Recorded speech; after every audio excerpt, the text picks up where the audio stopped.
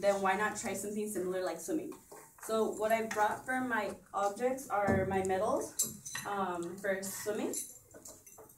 This one is for CIF for last year. This one is for one that I won in relay, and this one's for being a timer. I've been in like swimming probably for 4-5 years, and then swimming is a great culture because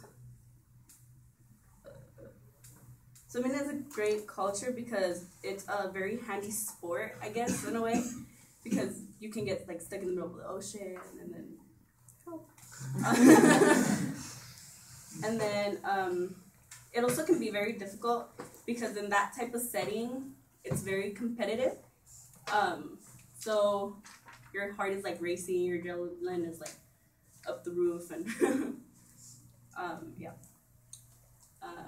But it also teaches people like good skills, so like how to work with their body and their breathing.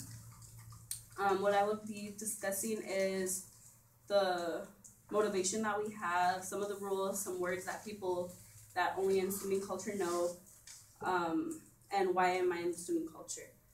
Swimming culture is a sport. An athlete has to be in complete control with their body, including their breathing movement, as like parts such as your arms and your legs, and also your lungs because it's useful.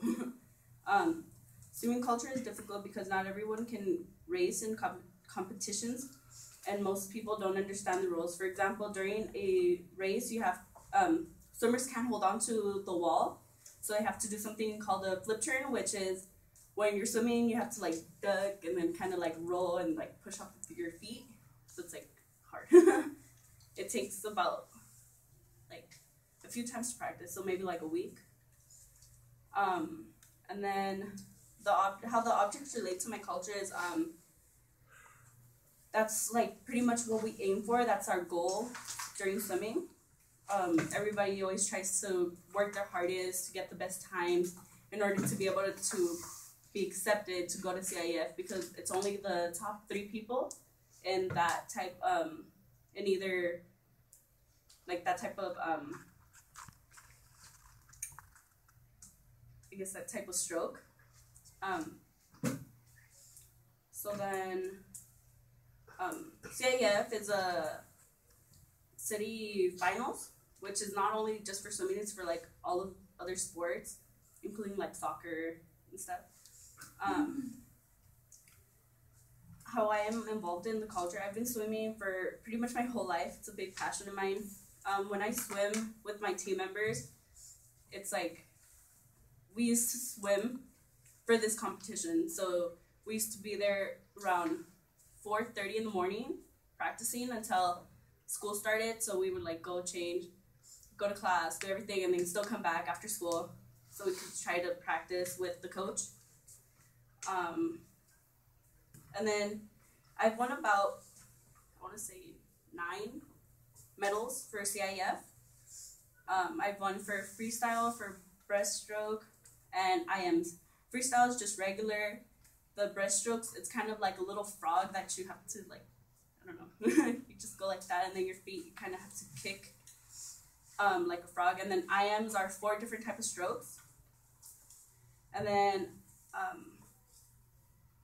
how I relate to my object is after swimming season, that's pretty much, after water polo season, when you go into your swimming season, that's what we aim for, and that's what I used as my motivation to keep on trying to do my best in my times. Because I've always wanted to be like always in the top 3, because I've always wanted to go. Because the first year I didn't make it, and I was so mad. Because they gave me like this little tiny one that was supposed to be for participation, and I was like, no, I'm not getting that. I want the big one.